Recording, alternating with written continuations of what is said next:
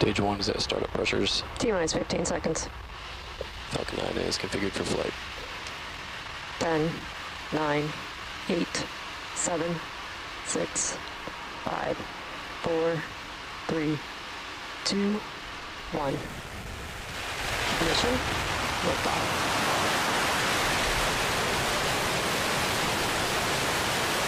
Ground operators proceed to section 575. Flight report to procedure 3.70 post-launch flight operations.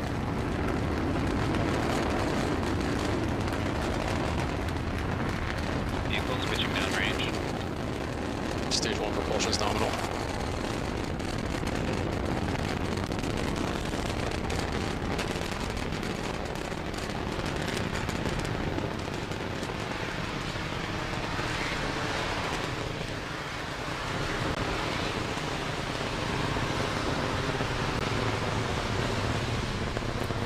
As you just saw, Falcon 9 has successfully cleared the pad and is now on its ascent with the TESS spacecraft in its fairing.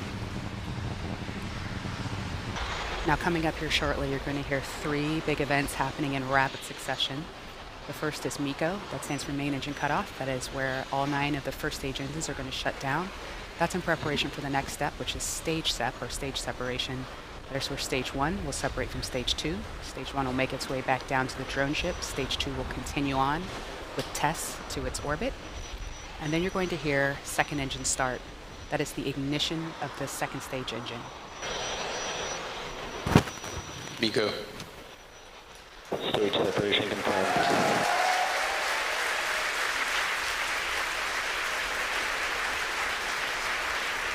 Stage 1 is under its foot. Back ignition. All right, and as you just saw, we had a successful stage separation and a successful ignition of that second stage engine. Stage 1 is transonic. And as you heard, stage 1 is transonic. We're about 10 seconds away from that landing burn. Note that the drone ship is situated approximately 300 kilometers off the coast of Florida, and as you can see, that landing burn has started.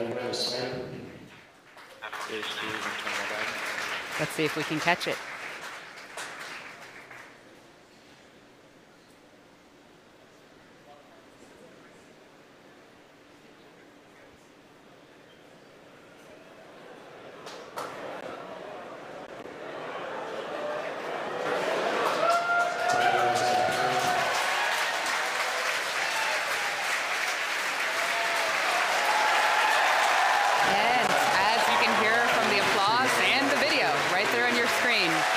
The first stage has successfully landed on Of Course I Still Love You.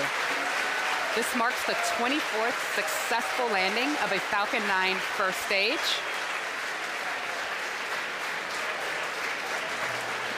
We'll be getting acquisition of signal as we pass over a ground station here shortly, and ideally we'll be able to see this live on the screen.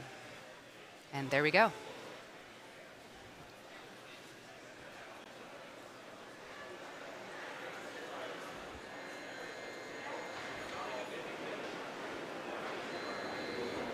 In just under a minute here, we'll be seeing the spacecraft separate from Falcon 9.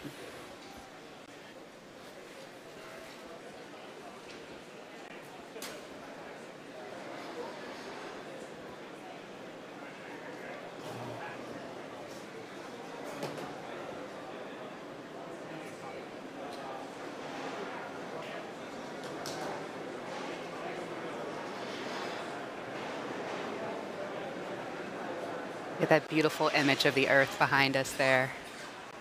It's one of the planets TESS is going to look at in its lifetime.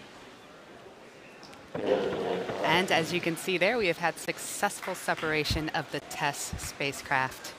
And it's going on its beautiful mission to look at thousands of planets outside of our solar system.